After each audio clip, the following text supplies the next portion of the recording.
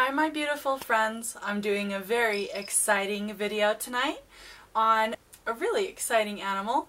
I have not done a poison dart frog video in a while, and I've got these 8 species that I'm going to be debuting over the next several months, and tonight I'm going to be showing you the fantastic, tiny Ranitomeya veradero. I want to send a special shout out and thank you to our dear friends Rick and Melissa White out of Colorado, who had this beautiful setup custom built, and I came in and swooped it up. Props to them. It's got automated lighting and rain chambers, and it's one thing that has helped my frogs thrive.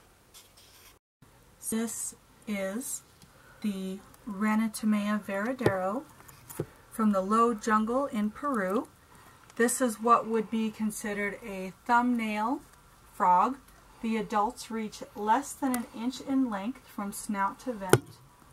I have a colony of males and females in here. These are listed on CITES, which means that the export of these animals is heavily regulated. This is to protect them as their natural habitat dwindles. It's very important that keepers study these animals and learn to reproduce them in captivity, as we are doing.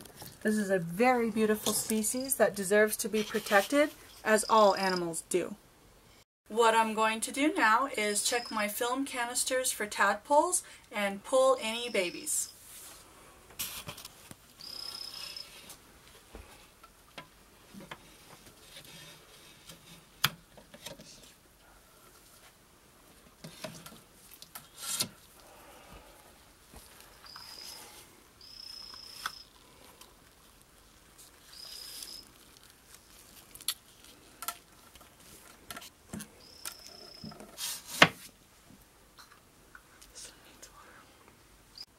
Out of the 5 veradero canisters that I pulled, I've got 2 tadpoles and 1 egg.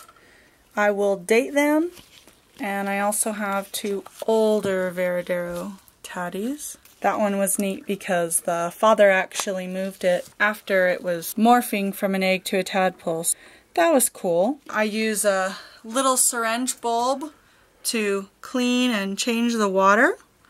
And I feed them a very fine fish flake, my little mini spoon here, and I clean and feed them every day.